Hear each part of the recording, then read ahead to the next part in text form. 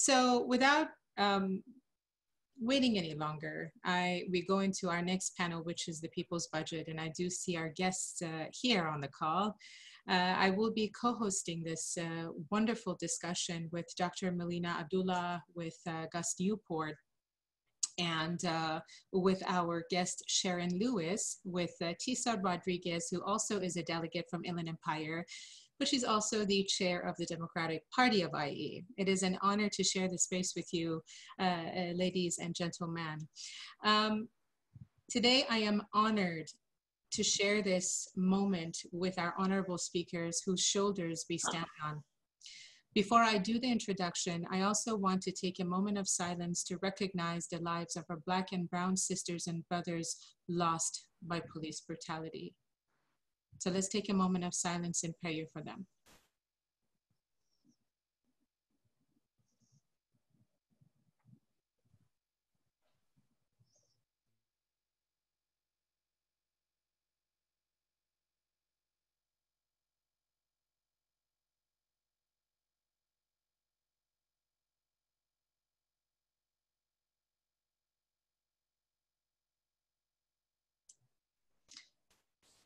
Thank you all. Dr. Melina Abdullah, my sister, my mentor. She is a recognized expert on race, gender, class, and social movements, and the co-founder of Black Lives Matter Los Angeles. She's also professor and former chair of Pan-African Studies at California State University, Los Angeles. Dr. Abdullah earned her PhD from the University of Southern California in political science and her BA from Howard University in African American Studies. Professor Abdullah is a womanist scholar activist, understanding the role that she plays in the academy as intrinsically linked to broader struggles for the liberation of oppressed people. Professor Abdullah is a leader in the fight for ethics studies in the K-12 and university systems, and was a part of the historic victory that made ethnic studies a requirement in Los Angeles Unified School District, also serving on the task force for the advancement of ethnic studies for the California State University system. Dr. Abdullah is a mother, a friend, a leader, and she's the author of numerous articles and book chapters and subjects ranging from coalition building to womanist mothering. We also have with us Sharon Lewis, who is the Vice President and Economic Development Chair of the NAACP Riverside. She is a retired teacher, co-founder of Empower You Entertainment, focused on increasing community education on important issues through the arts. We also do have former Mayor Gus Newport with us here on this call. Gus Newport is a social justice activist and independent consultant providing TA in areas of community and economic development, public policy, community organizing strategies, and organizational and systems development. Gus was a program director of the Vanguard Foundation, consultant and senior fellow to the Fort Annie E. Casey Louisiana Disaster Recovery Foundation, Jacobs Family Foundation, and the Mabel Lewis Riley Foundation.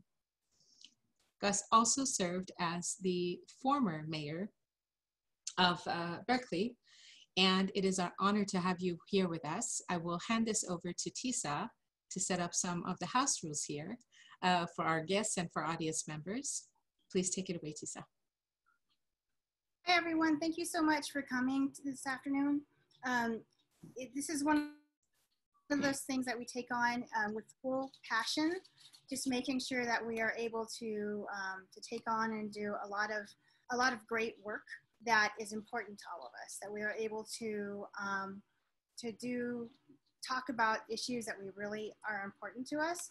And one of the things that we're going to ask is, first of all, we're going to ask each and every one of you to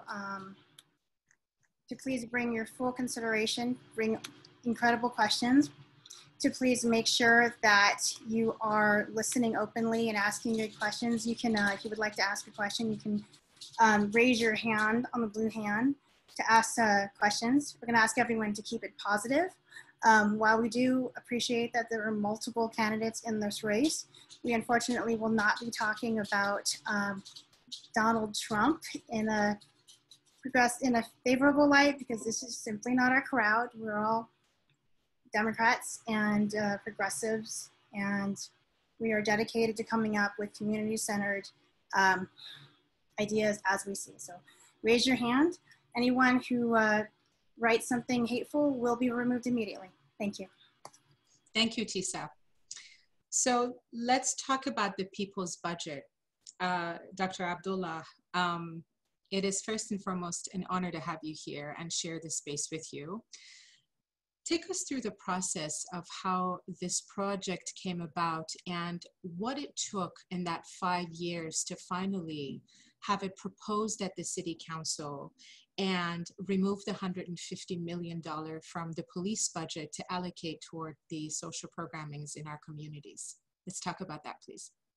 Sure. So thank you, sister. Assalamu alaikum. Alaikum salam. Wonderful to be with you. You look great. It's Sunday for me, so I didn't do as much as you did. You don't have to. You never have to. You never have to. You're gorgeous as is, so. Thank you. So I can either give you the long or short version. How many minutes do I have? Give it all. Okay. Give us all of it. You know, that's dangerous when you tell I know. So I'm still gonna try and keep it tight, but ask me any questions if you'd like. So Black Lives Matter was born 7 years ago in Los Angeles, and about a year into, maybe 2 years into our work, we began to look at the city budget. In fact, what was happening is we were having a big protest, and there was, we were outside of City Hall, and someone was coming out of some workshop in City Hall and handed us the budget. And in the budget summary, there's a pie chart. And I had looked at budgets before, but never really paid much attention. But there's this pie chart, and more than 50% of our city's general fund was going to LAPD. And it just was outrageous to me. And then I pass it around to the other protesters, and we look at it. We're like, that's crazy. Half of the city budget goes straight to LAPD. So we begin to kind of get the word out and share this number with folks, and people are outraged. And it's not even just the people in the streets who are outraged. That number, nobody really was aware, who wasn't a part of this, you know, the city system, they weren't aware of how much we were spending on LAPD. So as we kind of looked at what was happening in our city, LAPD is the most murderous law enforcement unit in the country. More people are killed at its hands than any other law enforcement unit, right? We realized that the more you spend on LAPD, the more you spend on police, the deadlier they become. And so the following year, we begin to push this, so it's not a secret now that Black Lives Matter really is an abolitionist organization. We don't believe that safety comes either at the hands of policing as we know it, or through systems of jails and prisons, right? But most people, when you say, I'm an abolitionist, they get really nervous, and that doesn't translate well, right? So what we found is when we talked in budget terms, people tended to latch on, right? People tended to say, well, where they wanted their dollars to go was to parks programs, or to after school programs, or to housing, or to meeting the universal needs of people. And so about 5 years ago, we began saying, defund the police, cut back their money. People are now asking, what does defund the police mean? It means exactly what it sounds like. Cut their funding so we can invest those dollars somewhere else. So for about 4 years, we had been pushing around defund the police. Also, just so everybody's aware, Black Lives Matter is also not a traditional nonprofit organization. None of us get a paycheck for doing this work. All of us have other jobs and responsibilities. So I'm just an educator and mother, but I do the Black Lives Matter work on the side, even though it winds up taking over my whole life, right?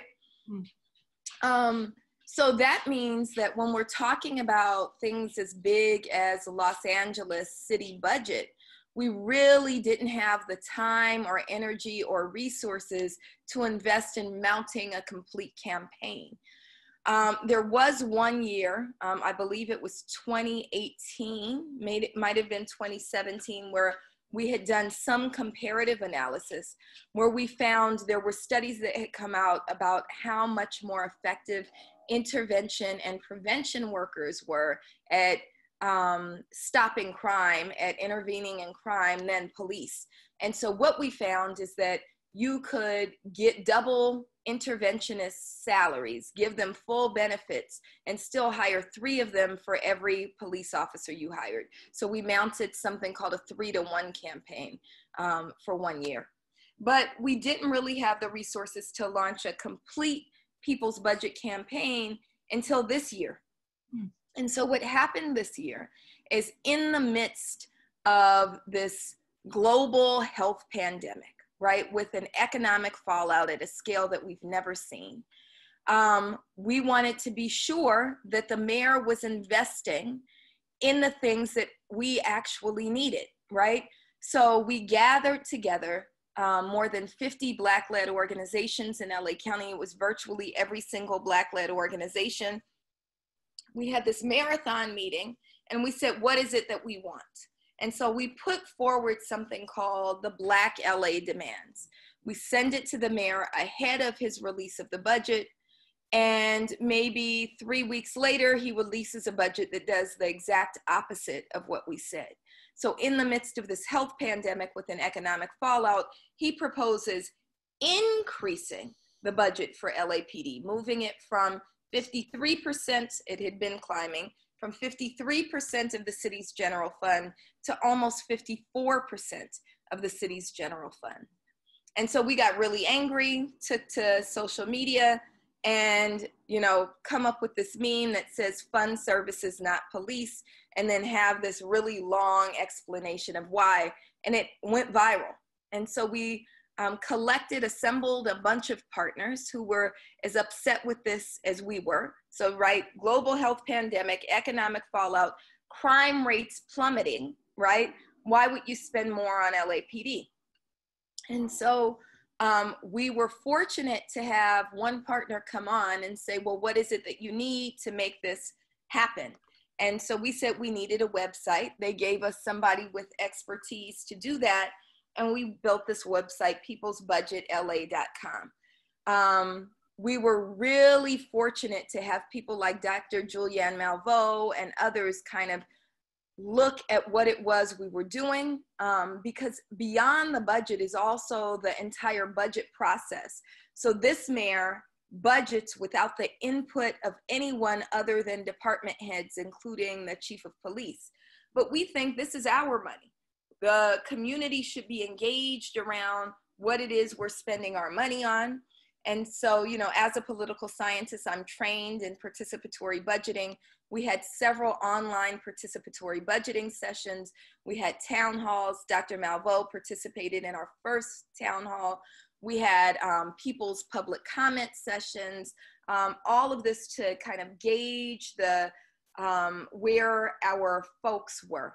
And then finally, we released a survey, and the survey asked, where do you want to spend your money? We had almost 25,000 people participate in our survey. Just to give you an idea of the scope of that, the CNN presidential exit poll surveyed 24,000 people. And that's nationally. We surveyed almost 25,000 people just in the city of Los Angeles. And they had to demonstrate that they were Los Angeles city residents to participate. And what they said is what they want to spend on is, first, the universal needs of people, things like housing and healthcare and mental health, right? The second priority that they had was the built environment, right? Things like libraries and parks. And then thirdly, they were interested in spending on transformative and restorative approaches to justice, things like healing circles, interventionists and preventionists. Their lowest priority was spending on traditional approaches to law enforcement. So they said that they wanted to spend just 1.6% of the city's resources on policing, traffic enforcement, and prosecution combined. And so that's really kind of what we're coming to with the people's budget. We were successful in getting $150 million cut from the LAPD budget, which basically just puts us back where we were last year. But I think more significantly, we're realizing that defunding the police also means moving police out of the business of doing things that they have no business doing in the first place. We don't need police doing traffic stops, right? We don't need police responding to mental health calls. We don't need police dealing with our children in parks. We don't need police doing truancy stops, right? What we need is people who are actually trained in those areas. And so one of the most exciting things that we're looking at is this motion that City Council President Emeritus Herb Wesson introduced, which says for non-violent emergency calls, unarmed non-police will be the responders. And then there's a second motion that's on its heels that says also for traffic stops, we're going to start referring that to the Department of Transportation rather than police. And so we think that this is a way that we begin. There's no dollar figure attached right now, but we know that this is dollars that will be invested in the things that people actually need rather than police who, you know, serve as a threat to my children and yours. Mm. Thank you, Dr. Abdullah. In conversing with Chisa Rodriguez this morning, she brought up such an incredible, she mentioned a statement that touched me deeply. And Chisa, I'm going to ask you to share that in terms of the Poor People's Campaign moral budget. So if you could share that with our audience, what you and I spoke about, I think is very important and fitting in what we're discussing right now. Sure, absolutely. So what we talked about was just the idea, and the earliest that I heard about the general idea was from Delane Easton, the former Secretary of Education for the head of the Department of Education for the state of California. But it's the idea that a budget is a statement of your values. Where you're prioritizing and putting your money is a statement of your values. One of the things that the Poor People's Campaign has done, and I'll drop a link into the chat in just a minute, and anyone who's interested in looking can take a look, but they've developed what they're calling a moral budget. And the idea is the same as all of us have. It's just taking a look at who in our communities needs to be prioritized. What are we spending money on that does not make any sense? Like, for example, one section talks about the militarization of our police department and continually buying more and more of these things and spending larger and larger portions of our budgets on policing and, you know, these extra tools for the police. But do your tools really need military equipment to do routine traffic stops, to handle some of the problems that they're having? Or can we really take that money and do things like put it into schools for education, hire more social workers who specialize in certain kinds of issues instead of arresting people when they have a mental, you know, issue and it happens to be public, or somebody is at their wit's end and they have to call and try to bring someone in. Can't we just hire, train, and equip a social worker to handle it, someone who is equipped to handle what that family needs, as opposed to having someone come in with all kinds of heavy equipment and, you know, no real training as to how to deal with de-escalating the issue that we need them to have. Mm-hmm. And so the Poor People's Campaign just has a lot of these sections. It's a massive document, so I could never go into really the whole thing, but I will put it here for each and every one of you to take a look at when you have some time. There's a great big priority right up front that is near and dear to my heart, because it talks about early learning, childcare, education, all of the things that help people to become who they are going to become in life and to be equipped to have proper education and move forward. Because if your foundations aren't good, then the rest of your community is really not going to function well, and everything else you do is a patch. So if our morals and our hearts are with our children, then that's who we should be focusing on. So absolutely. And so I guess that brings me to my next question, Dr. Abdullah. How do you avoid this process from becoming a top-down process and more of a grassroots organizing effort with the foundations and the NGOs that you've worked with so far? How do we avoid from that having a hierarchy in the process? Right. Well, everything is grounded in community. So we begin with a participatory budgeting process, right? Making sure if people are aware that budgets, as Tisa was saying, budgets are moral documents. Dr. Julia Malvo says the same thing, right? These are moral documents. These are statements of our ethics, right? And our values and our beliefs, right? And so we begin by talking about where do budgets come from, that these are statements of priorities. And it's really important to remember that this is our money. This is our money.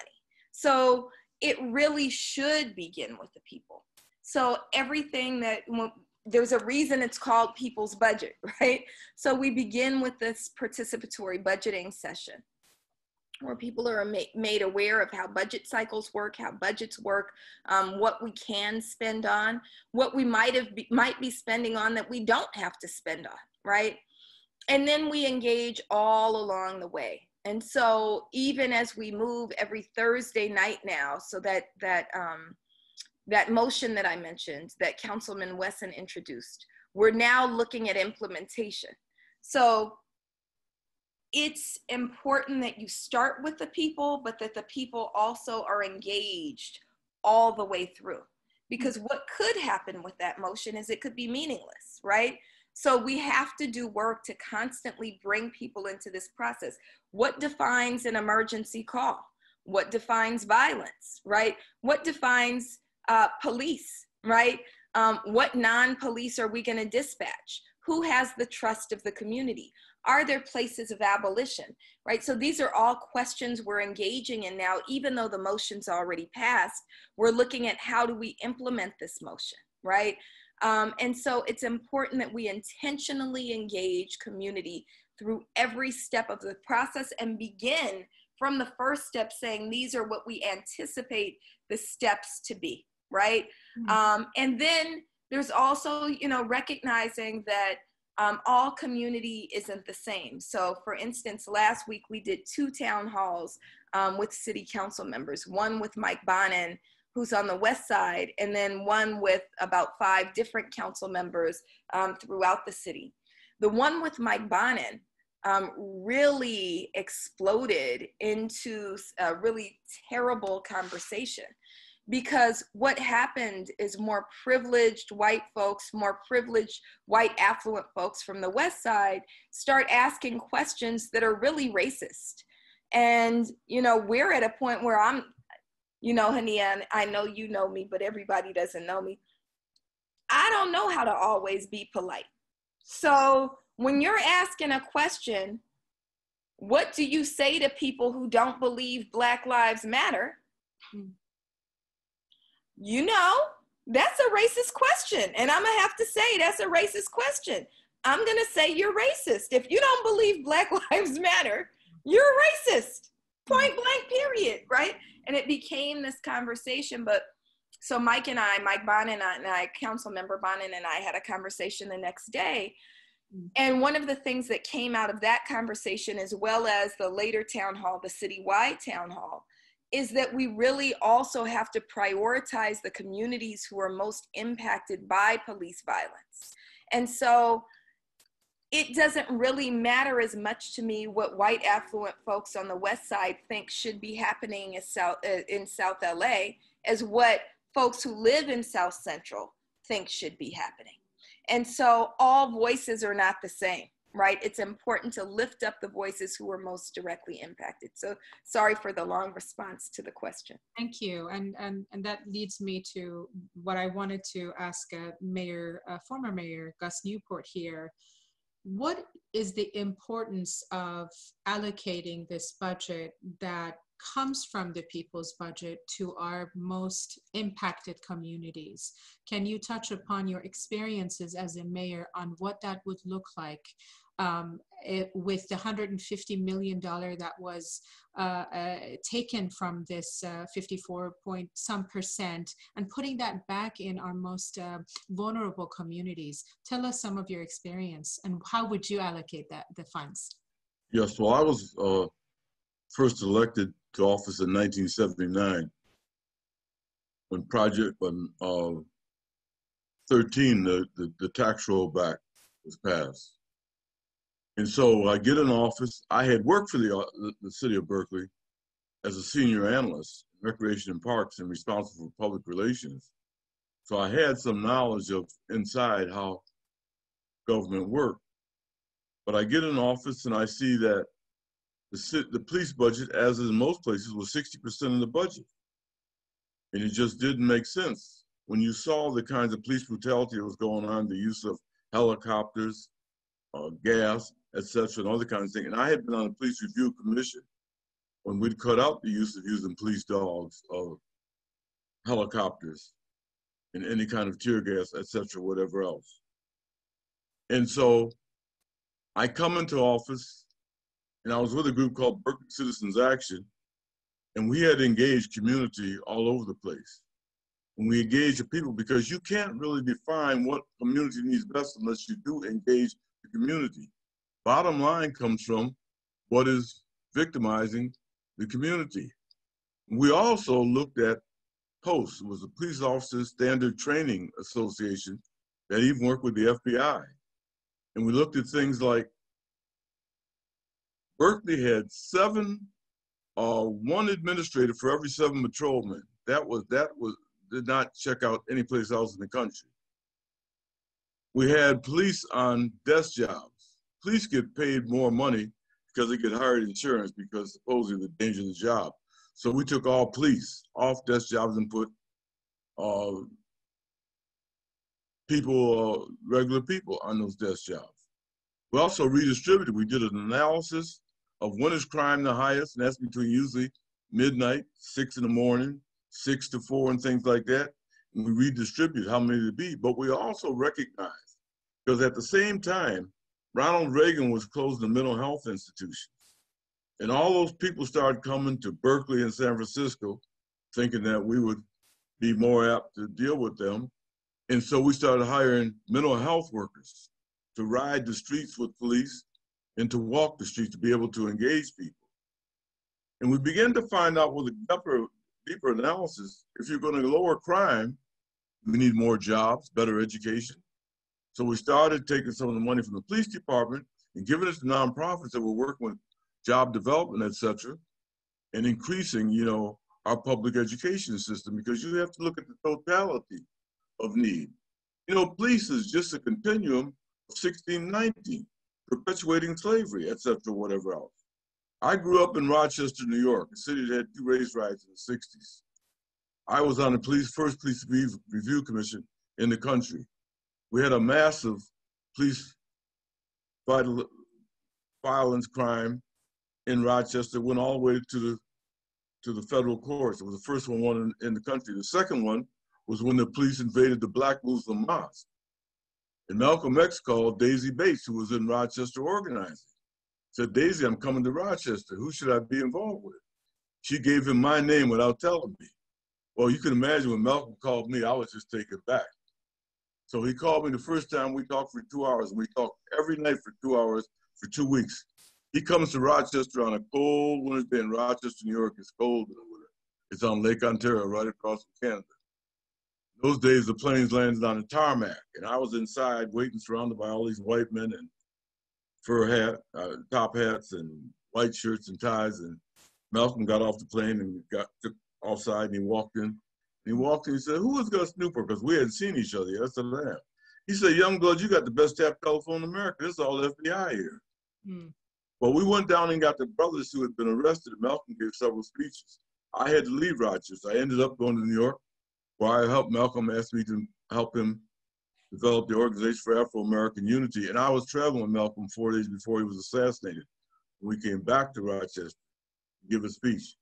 But that analysis and that depth of analysis, whatever else, as well as having worked in government, I worked for the Department of Labor in Puerto Rico and the Virgin Islands, doing economic development, et cetera, whatever else. But the best development, I heard somebody mention Julianne Malvell. Julianne was in graduate school in Rochester, so we used to be involved with her a lot of time. Berkeley was a lucky place to be because I would work with the Institute for Study of Social Change run by Troy Duster, who's the grandson of Ida B. Wells. And you must engage the people. Martin Luther King said the beloved community. That was all about engaging the people, whatever else. I mean, but we also got into international laws. I mean, the opposition used to say, what the hell's wrong with him? I was vice president for U.S. at the time to the World Peace Council. I was on to United Nations Committee, the Committee Against Apartheid, and the Committee on the Question of Apartheid. I met Yasser Arafat in Geneva, Switzerland 3 times, and he had me meet with mayors from some of the Palestinian states and whatever else. There is no reason, as was said earlier, that our military budget has to be what it is now. That is money that should be going towards developing our cities and strengthening our education system. You know, we're 43rd in the world in literacy and education, 72nd in healthcare. But so few Americans have an analysis of this because, you know, history is not truly recorded in this country. It's propaganda. And so we have to integrate and get the analysis in depth or whatever. Let me tell you, when I reorganized the Berkeley Police Department, we didn't have any police killings or shootings for 10 years after that. Wow. Wow. Thank you, Mayor Newport, for sharing your stories with us. Indeed, as Marcy said, we are among mentors. I do want to take the question of education to Sharon here, who is an expert and an academic here. Tell us a little bit about, Sharon, please, if you would, on the importance of investing in our marginalized communities from the police funds in terms of education, and that what would that do, and what would that look like for our community, Black and Brown communities in this country? First of all, I would like to say that education is not getting their share of money that's needed, particularly in the Black and Brown communities. And one of the things I would like to address is the intervention programs that often, and there's a great need for them now since school is being done online. The nonprofits that provide intervention program, after school programs, usually those programs are in partnership with the school district. But if the school district is struggling, then they don't have those funds to make those partnerships. So someone mentioned earlier about healing and the drum circles. Those kind of things work beautifully in after school program. I run an after school program, Empower You Edutainment. And we do the drum circles, we do the acting, we do the dancing, and we call it performing for life so that we can heal. Our young people are suffering for trauma. And in the schools, you have resource officers that do not understand our young scholars. And so they're constantly arresting them. Yes, they are doing that. Even the special need students, in many cases, our resource officers are being used as to discipline our students that used to start with the teachers. The teacher had to come up with their discipline plan and work with the parents. Often that is being eliminated, and some educators will call the resource officer because they're there and they want to be called. But what they're doing is locking up our students, and not all teachers are doing that. A lot of the teachers are doing great things, and they have intervention programs that they want to implement, but often they can't do all that they want to do because the money is not there. We need to look at the whole child, and in looking at that child, and particularly in the Black and Brown community where the greater needs are, we need to look at how can we help those parents? What programs are we doing that would be directed to the parents so we could educate them? Because many parents are lost with, particularly now when we're going online, or what to do. Many of them do not have the equipment that is needed to successfully help their scholars, their babies, their students, and their children. And what we try to do as the NAACP, we try to help advocate for the parents, because some parents are not comfortable speaking and they don't know about budgets. So what we try to do, we try to reach out to parents, reach out to community, pull coalitions together so that we can work together. And if our city council members or our county supervisors, if they're not listening, then we need to replace them. So we're constantly working with labor. We work with the organization, both organizations, with NAACP, along with my nonprofit. We work with labor because we have a common thread. And so we work with other organizations that have that common thread so that money can be spent in a way, because when you look at the pool of money, you have to look at what are the needs of the community. Mm-hmm. And one of the greater needs of the community is, yes, education for the school, but the school's got to go beyond the classroom and got to go into the community, because we have to educate our parents. You know, many of them are hurting. Many of them need to know about other resources. Maybe they lost their jobs and they need to know what other things are available to them. Our NAACP, we have an economic development committee that I'm on, and I'm the chair of that. Tisa Rodriguez is on that committee. And what we're trying to do is help parents who have been displaced. Or we're trying to also look at how can we tie in workshops and things that our community would need to empower them. Because if our community empower, our students will be empowered, because it all works together. And we need to do better to get more money. And the only way that's going to be done is through organizing. We cannot expect for parents to know what they don't know. So we have to also to get our community to understand when they're talking about the city council having a budget meeting, we need to pack the place. We need to ask the questions, and we need to make sure that the money is being directed in the way that it will help our youth, but help our community, because our community is in need of change. Absolutely. I'll give it to Sister Tisa for the next question, if you would please. Yes, absolutely. So I have a question about getting some of these funds. So I'm going to start with Melina, because she has something that is very interesting to us in the chat about LAUSD, about defunding school police. How far is that process along? And do we have some other areas where we're working on? I know that we have a number of communities working on it. Melina, can you clarify, please? Sure. So for LAUSD, our initial attempt, and let me say this was totally student-led. We should be completely inspired by our young people. In LAUSD, these were children as young as 10 years old who said, if there's one place police don't belong, it's in our schools, right? And so they've been trying to get LAUSD school police, which is the largest school police system in the country, they've been trying to get it defunded. So for the last couple of months, as the budget was coming forward, they were saying no more school police. And they had been saying that in years past as well. But they had momentum now, because this is the conversation that has really exploded after the murder of George Floyd. The defund the police call that was initiated 5 years ago has now become this clarion call of the moment. So they begin to push the move to defund school police and invest in things like school social workers, nurses, librarians, counselors, the things that you know that you need on a school campus.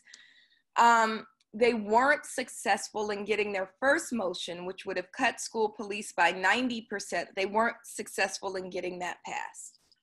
What they were successful in getting passed a couple weeks later is a cut of school police by 35% and the removal of school police from campus. So we know, if we look at the work like Dr. Monique Morris and many others, that school police are targeting our children for the school to prison pipeline, especially Black children, right? That they were doing these things called random searches in LAUSD schools, which were not at all random, right? And they were criminalizing children for having things in their backpacks like highlighters and whiteout and Sharpies and the things that mothers like me call school supplies. So the kids were successful in June of 2019 of ending the random searches. The natural extension was the removal of school police. So they won a 35% cut to school police. They won the removal of police from campuses. Police can only be on the perimeter of the campus, not inside the campus anymore. They're not allowed to have, LAUSD police actually had AR-15s. They're not allowed to be armed inside the campus. They're not even allowed to be uniformed, right?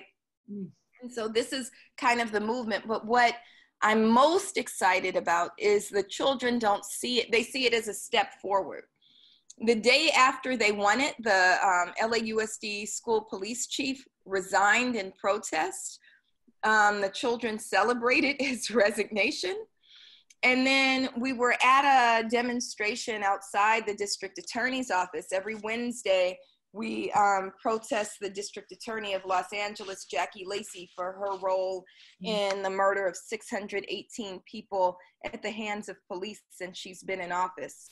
And so every Wednesday we're there, and these young people from the Black Lives Matter Youth Vanguard, Students Deserve, as well as Sister Lewis mentioned our labor partners. Our labor partners are our teachers. UTLA is deeply involved in this work. So we were all there demonstrating. And then when it was time for the young people to speak, it was just beautiful. The kids ranged in age from 10 years old to 16 years old. And when the 13-year-old got the mic, she looked at her little group of comrades and she says, well, we want to thank each other for our victory, right? Thank each other, not thank the school board, not thank anybody else. Thank each other for our victory. And then she says, but we're not finished. We got 35%, but we want all of it. We're not stopping until we get all of it. And so when you ask how far we are, I guess we got 65% to go because the kids say that we're coming back for all of it. Dr. Abdullah, I was watching you present the People's Budget with Baba Akili and two other fellow activists whom I can't recall. I forgot their names, and maybe you could remind me.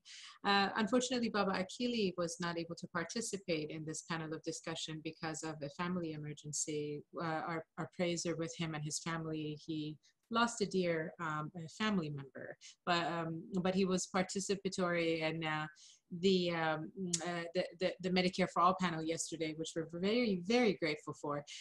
There was a comment that was very touching to me by one of the presenters, and he said that when we walked into the city council, we were greeted by cops, and they were the ones checking temperature. That to a Black man it flares up a PTSD and that fear of the police. And I wanted to ask Gus this question, Mayor Newport. Tell us about what that looks like for our Black brothers when they have to encounter and they have those conversations with police officers, and what does that do for their mental state? It totally blows your mind. We have no trust at all. I was first assaulted by a policeman when I was 11 years old. I remember that half the boys that I went to school with, by the time we finished school and were either off to college, the military, or something else, as many as 50% of them were either in prison or dead. And so this is something we've always lived with. Now, the social conditions of the day, which expose all these things and bring them more to light. So, but in my day, we even had no way to do it. So as a Black man, even having to go before a policeman under those circumstances, he's going to freeze. and react. And he might do the wrong thing, which brings on the kinds of actions that come from police, et cetera, whatever else. The fact is, the culture of policing, as I say, goes back to slavery and whatever else. Is meant to perpetuate the capitalist conditions, et cetera, and everything, you know, in this country. And so you have to totally be able to reform them and get rid of them where they're not applicable. And they're not applicable in schools. In Berkeley, we didn't have police in the schools. We had student governments, et cetera, and other kinds of things in this. Looking at, you know, the reorganization of our education department. We had a lot of students coming in. Go to Cuba and look at Cuba. You remember Cuba at the end of the revolution was fine, but Cuba today has 0.1% illiteracy rate. America is 42%. We think we're so damn smart, but we're not. We don't have the analysis of whatever else. And there's so many things we could and should be doing that other countries are doing. People in the international world, like I said, I was on the committee on the question of Palestine. A lot of the Palestinian brothers and sisters, under the conditions they live, were coming, getting graduate degrees, and had to be prepared to rebuild their governments, et cetera, whatever else. We don't have that depth within our country. Malcolm used to talk about that, et cetera, whatever else. We've got to look through the eyes of both in our own circles as well as internationally, et cetera, whatever else. But all the necessary things that have to be done. I mean, we passed an initiative to provide child care to poor, because 72% of the heads of households in poor communities are single women. All those kinds of things have to be taken into consideration to look at the data of what's the analysis around which we build our societies, our budgets, et cetera, whatever else. That's in city government, that's in schools, that's in universities, et cetera, whatever else. And it's got to be done from a community perspective, doing it together. It's about creating that beloved community. Right. Thank you very much. So I do have another question, but I just want to interject something really quick too, that a number of years ago, I was on a community panel within the city that I live in here in Paris. And we had presentations from different departments. And at the time, the guy who was our brand new shiny chief of police, who was so excited, second day in, comes in, starts talking to us, and he starts talking about good news, we finally found the money to give you a school resource officer at your high school. And he was so proud of it. And I'm sitting there like, okay, school resource officer, like, please justify. And then the next thing he says is, but just remember that we're not babysitters. And we made sure we told your mayor that we're not going to babysit your kids. So don't expect us to babysit your kids. And I'm thinking to myself, well, the point of a school resource officer is supposed to be to help ensure the safety of the kids, not to police them or to babysit them, I would think. And the person sitting next to me in the same committee chimes in with, yeah, because they're a bunch of little hoodlums. Mind you, this is a majority minority city. We have a lot of Black students. This was a Black woman, and she was on the school board and still is. And I'm proud to say we found somebody to run against her. So run for school board, that's the entire point of the story. Run for school board and be thinking about how you would like to spend your dollars in a way that is productive and helpful to the children, and with people that are considering your children as people. But now I want to ask a question about some solutions. So there's one that we are starting early discussions with here in Riverside County, and Ms. Sharon Lewis has been in some of the early discussions, but has also been working with some of the different officials to bring them to the table. So can you please tell us, Ms. Sharon, about just some of the early discussions you're having with the Board of Supervisors about the advisory board, and then the discussions you've been having with the chief of police and stuff? Yes. Basically, it's a coalition. It's an NAACP is involved in that. Even and you know what? I am so proud of our youth council, because they're there. They're everywhere.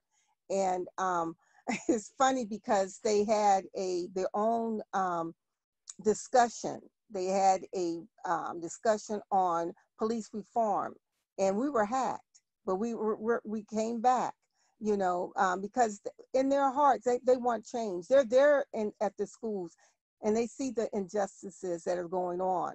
So we started with Moreno Valley School District because of the fact that we've gotten so many complaints with the parents, and we wanted to defund that particular resource officers in school and use the money for mental health workers to come in and work with our scholars.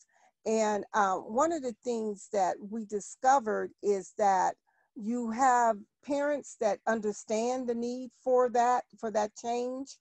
And then you have other parents that people are telling them, well, if you don't have the police officers, schools would not be safe, which is totally not the case.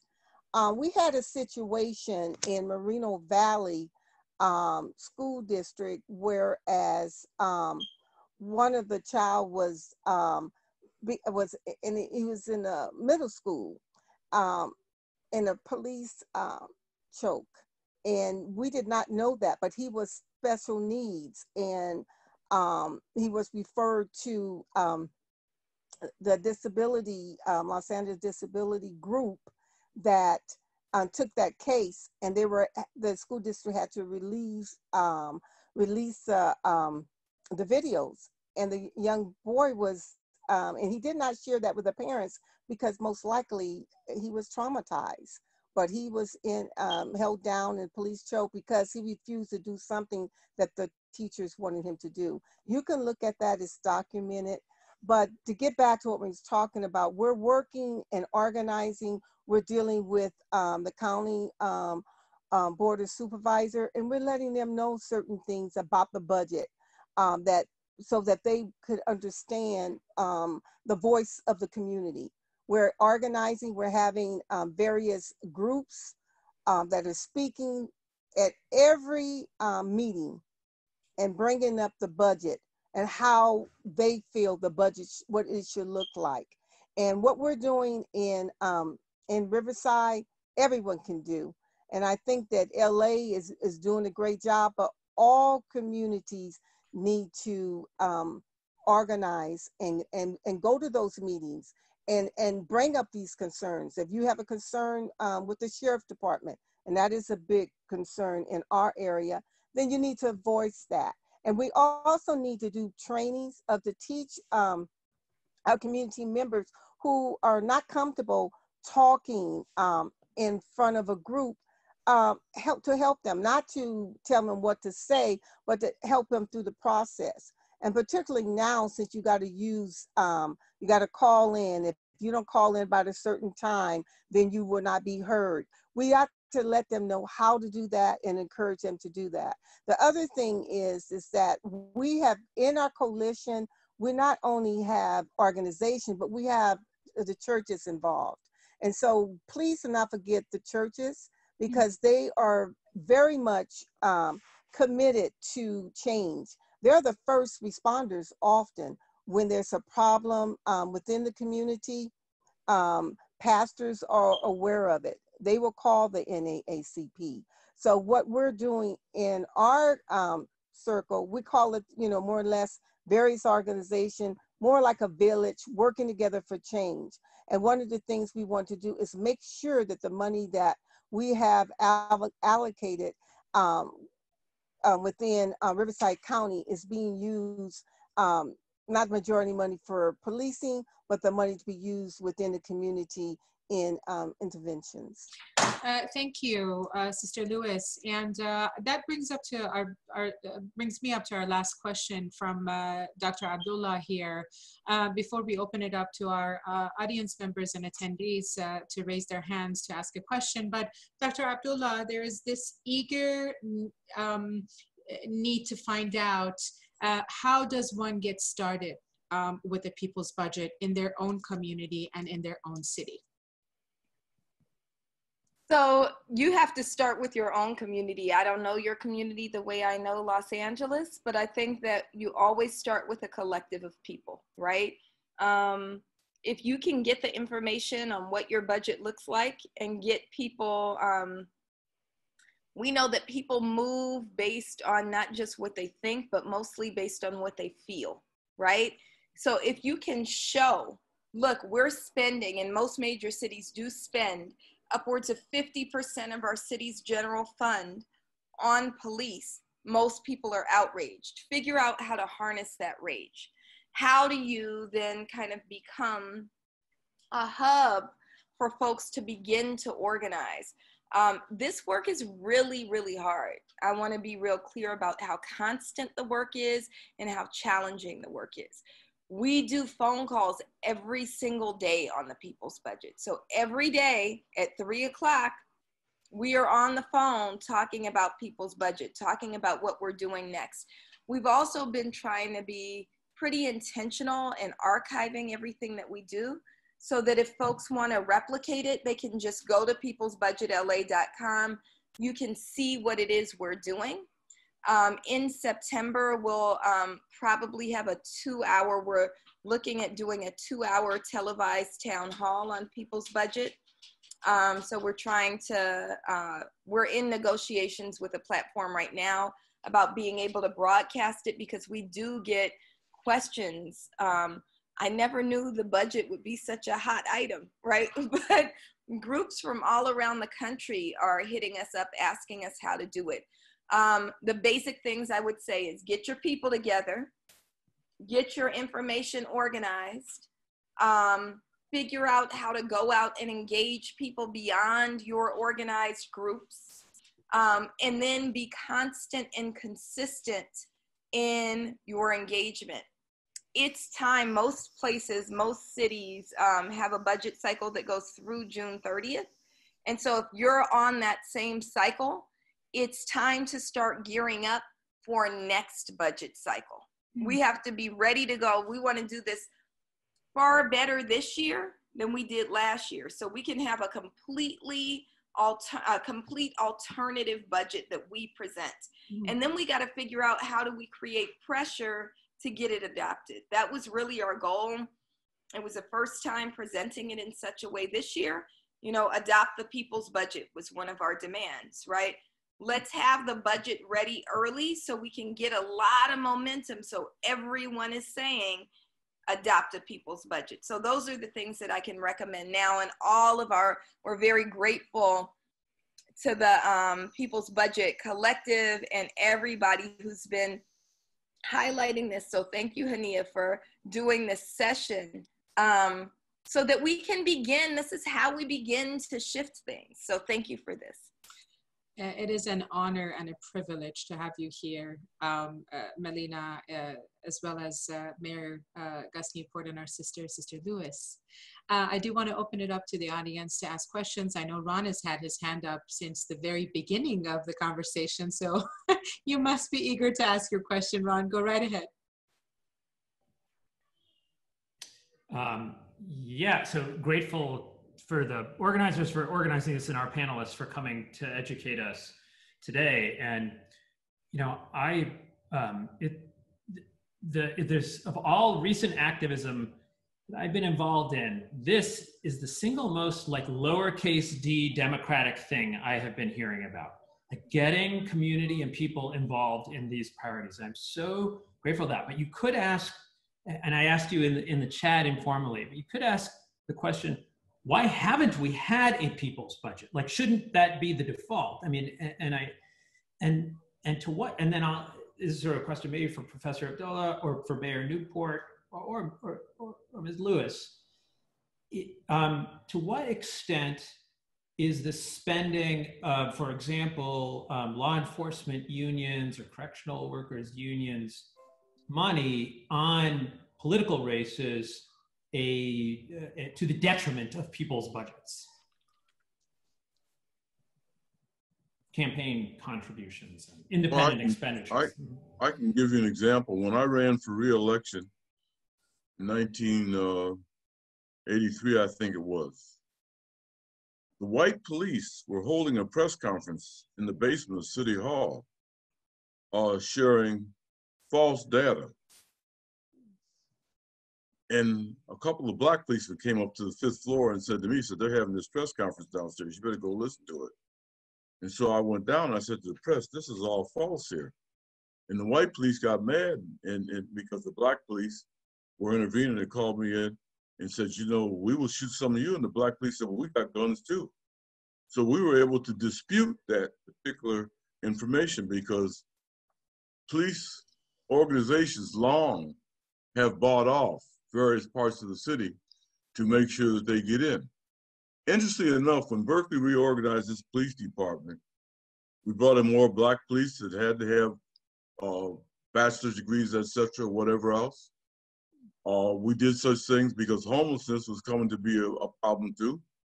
We took yellow school buses and bought them and put them on a marina and put porta potties in them so that the homeless could sleep in them and gave portable showers outside, assigned each one of them to a mailbox so they could apply for SSI and things like that, and just got a better analysis. I only found out after I had left being mayor of Berkeley that 12 of the black police we hired were formerly Black Panthers who had an analysis from a community standpoint of what is in the best interest, et cetera, whatever else. So it has to be from a community perspective with a real depth of analysis, et cetera, whatever else.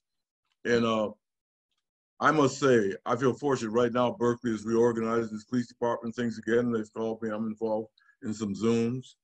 And I live in Oakland, which is doing a public safety task force and advisory board. And at the age of 85, I just applied to be on that board commission. So the beat goes on, but I mean, we all must get involved because the fact is, we're trying to create a better America for the future of our children and grandchildren.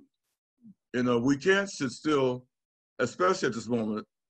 I started to say something, but I remember they said, don't say anything about our president, so I'll leave that out. So, if I could just quickly add on, and thank you, Mayor Newport. I was actually a beneficiary of your approach to school police. I went to Willard Junior High and Berkeley High School, and I often tell the story of Mr. Williams at Willard, who was our, I don't know what he was called, but he wasn't a cop, and he would meet you at the door, and if you were naughty like me, he would shake your hand real hard in the morning, look you in the eye and say, now you have a good day. And that's all we needed. That's all we needed. And sometimes we had fights because we were kids, and kids sometimes have fights, but we didn't go to jail for having a fight.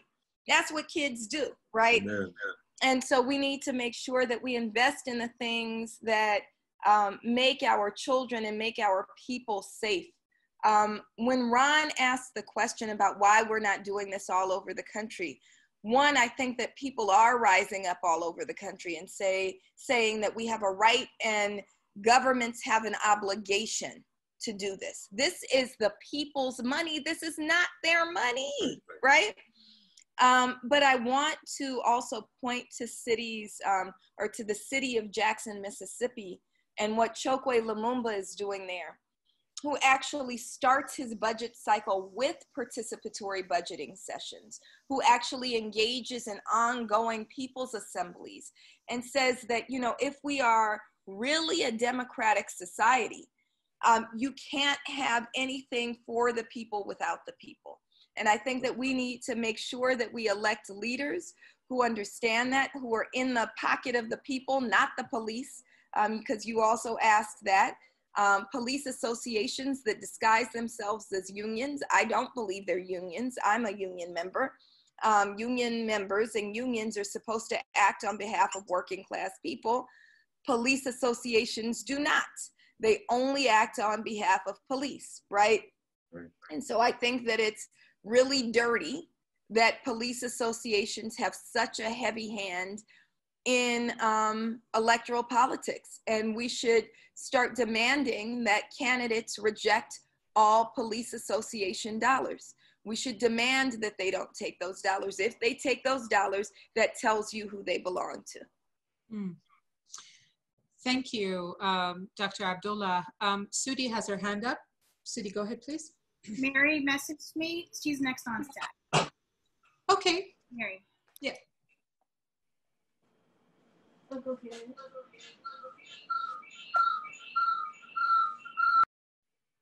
Mary, can you unmute and ask your question, please?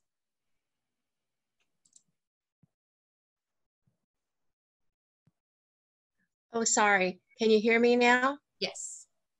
Okay, let me make my volume a little higher. I just wanted to ask the panelists, first of all, thank you so much for coming today.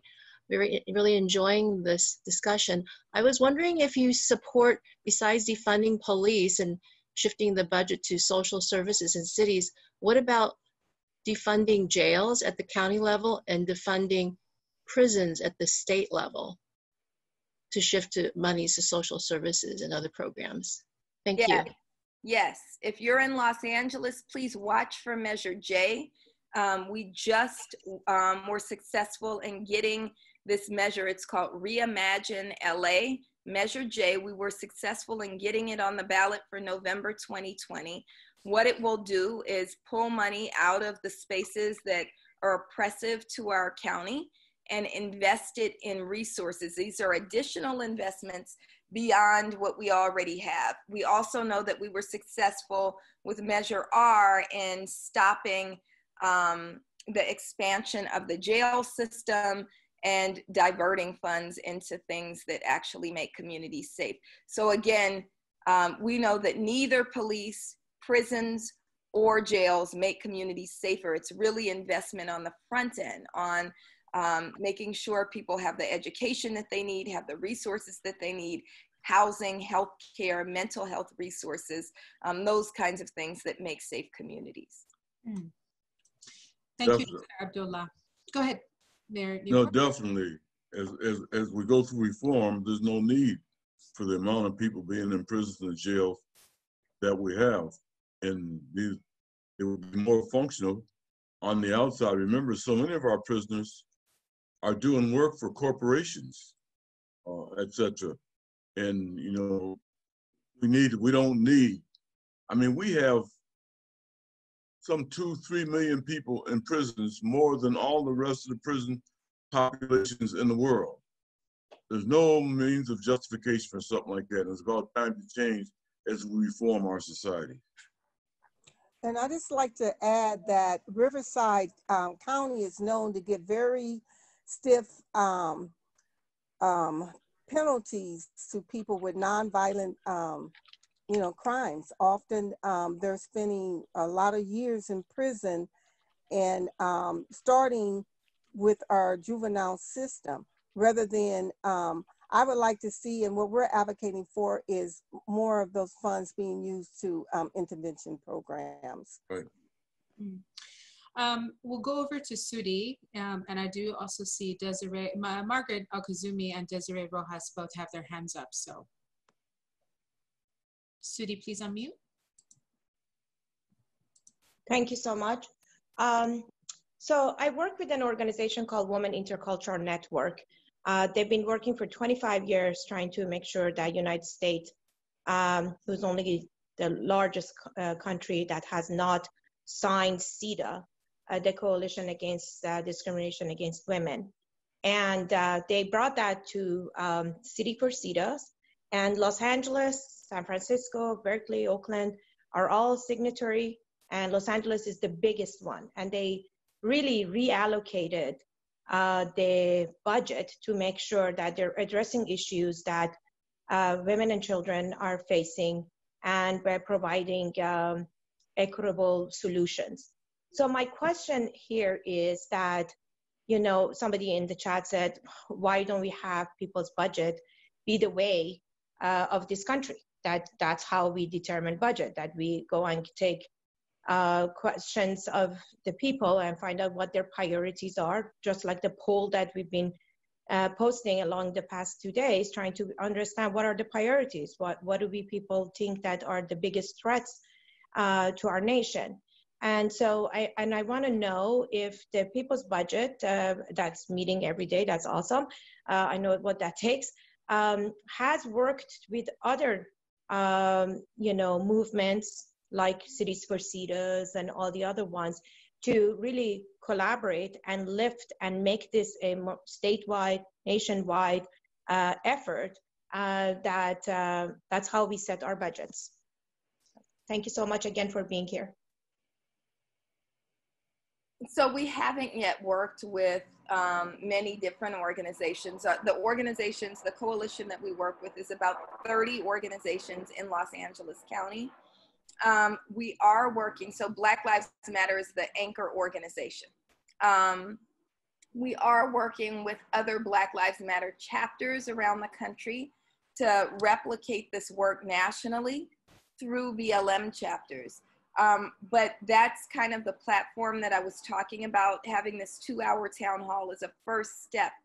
One of the things we need to lift up is, and I think I've said it already, that this is not our job. So it's very difficult for us to take on the responsibility of doing it nationally or coordinating across platforms, coordinating across organizations without having everyone pitch in, because, you know, school starts back next week and I have to teach classes, and, you know, everybody else has to do their own work. And so we're looking forward to expanding the work, but recognizing that the more that we expand means that we need more hands on deck. So we're definitely welcoming everybody into this work so that we can get it done and make it, you know, the way that we do budgeting throughout the country. Yeah. One of the things that from just coming to this today, I'm going to our Economic Development Committee.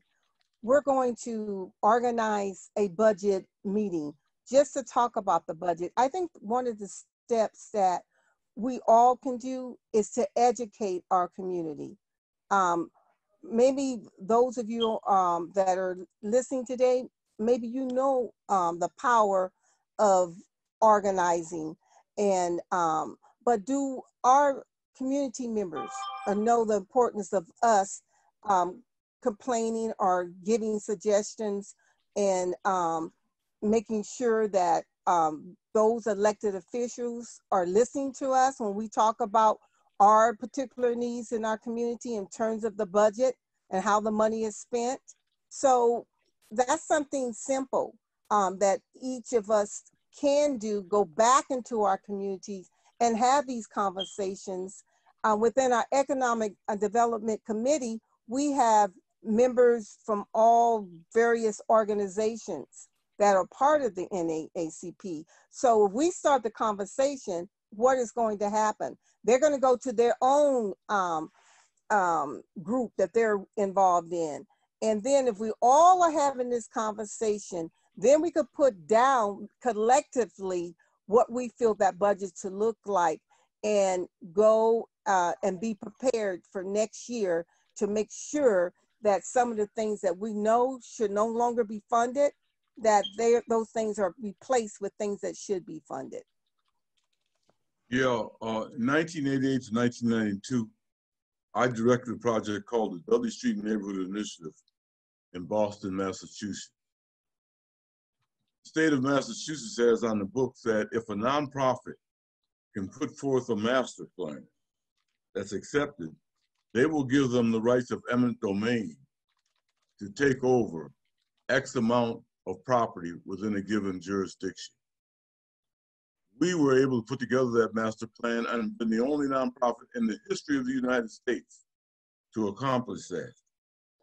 And we did it because we created a master plan that included the small businesses, included all the churches, it included all the people, women, etc., you name it.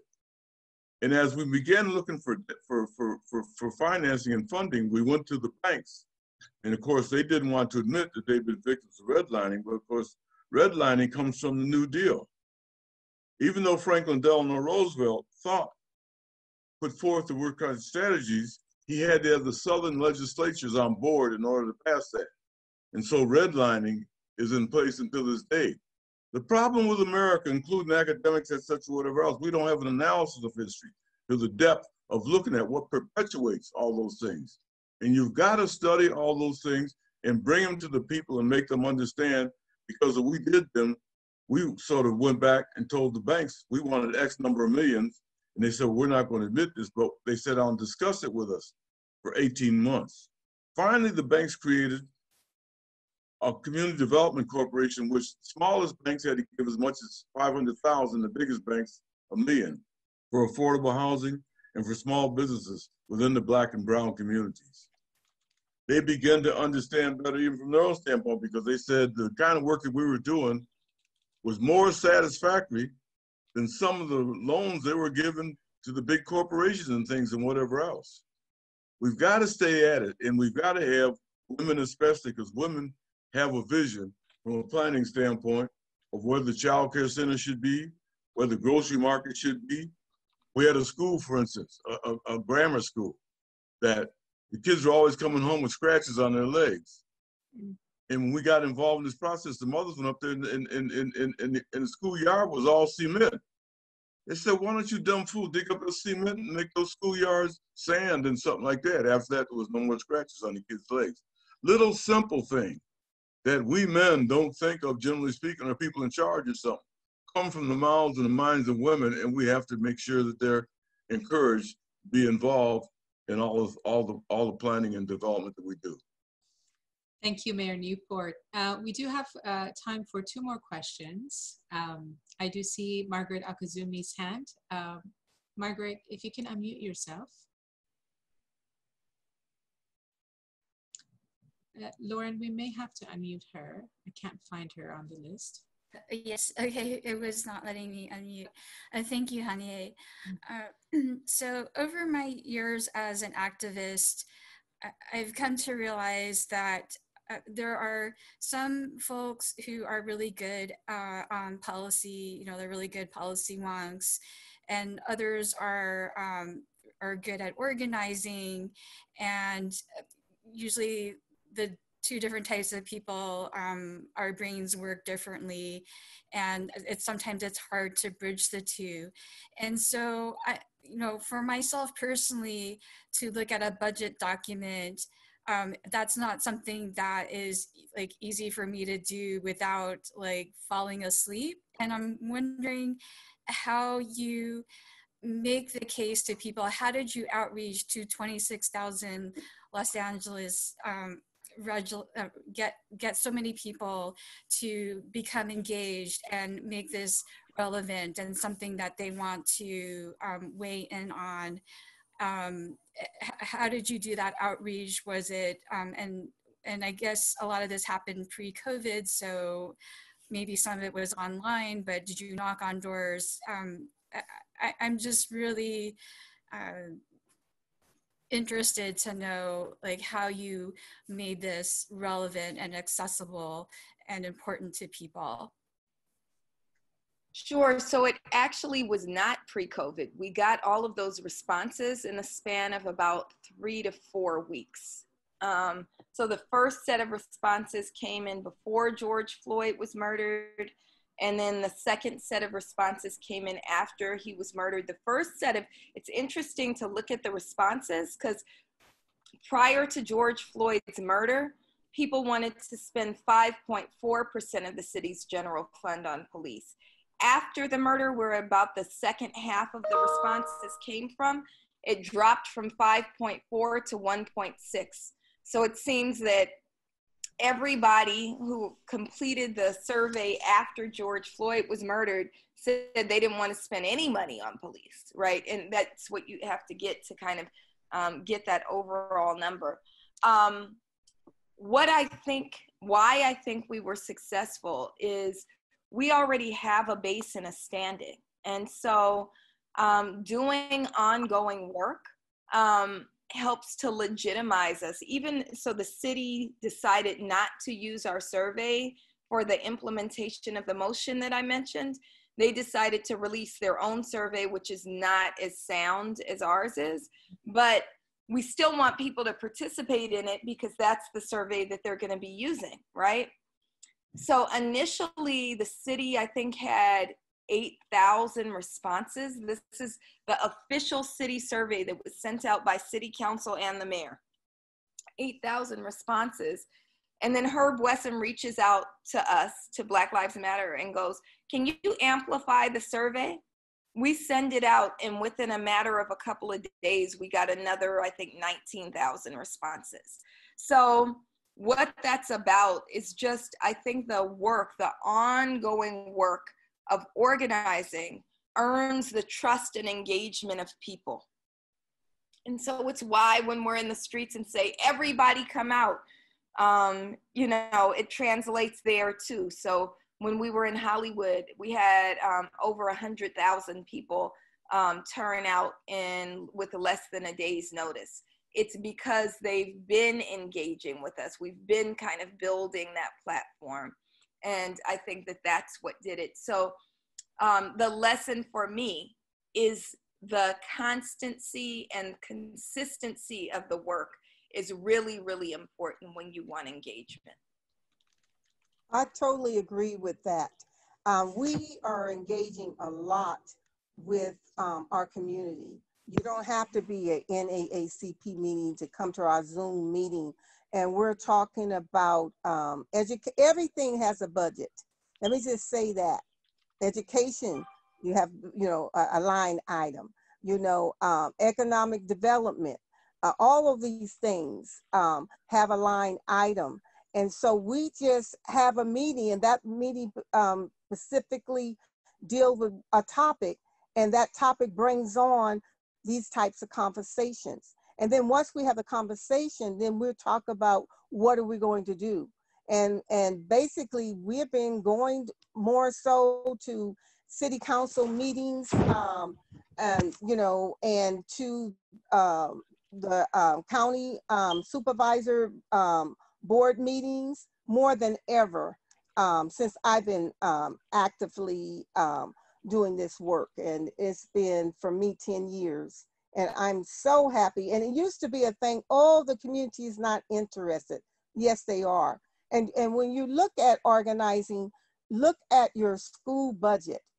A lot of time parents don't realize the right that they have to discuss and go to the school board meeting and discuss that budget, which is very important. And know what and you know, one of the things that I believe the NAACP, we're going to look at in our economic development committee, how to read a budget. I think that would be very valuable. When I was doing active work in the union, I had to know how to read the budget for me to advocate for my membership. And first I was like, oh, Lord, help me. That's not my thing. But when you start working at that, you begin to understand what that is. And then it's people that love to crunch numbers, and they will support you. So surround yourself around those people. And let me just say this to everyone: organize, organize, organize. This is what this is all about. And the time is perfect now. And let's go with what John Lewis has said. Let all of us get involved in some good trouble because it's needed. Let us all be that voice for our community, particularly for those who are voiceless, who have given up on hope. We can do it. We can do it. Yes, I agree generally with all which has been said. We must engage our communities, but we must also engage institutions. I was very lucky to have support from various departments, the University of California, Berkeley, the Institute for the Study of Social Change, Troy Duster, who was the grandson of Ida B. Wells, the planning department. I had breakfast with the chancellor twice a month, who would provide other kinds of things. I looked at various other places. I began to understand training and development more back in the days when I was with Malcolm X. If you look at the early days of the Black Muslims, and then post that, when we created the Organization of Afro-American Unity, Malcolm was a brilliant planner and strategizer. And so I was doing all this thing long before. It comes from a variety of places, and once you get your plans done, you got to get them financed. So you have to know how to get the banks and other people to buy into these things, et cetera, whatever else. It takes a while, but we're at a place in time where we should be ready and able to do that. And let me tell you something, in this post-pandemic time, we're gonna have to rebuild the cities of America because it's got all this market rate housing that's been built downtown, especially places like Los Angeles and San Francisco. And people are not gonna be moving into those. That could become affordable housing and other kinds of complementary things, but you gotta have the analysis and the vision to see that. Right, Thank you so much. So we do have to wrap up pretty quickly, but we have one person left who's patiently had her hand up, Desiree. Why don't you ask your question really quick, and then Hania will do a very quick wrap up, and then we'll be able to get on to the next program. Thank you. Is that all? There we go.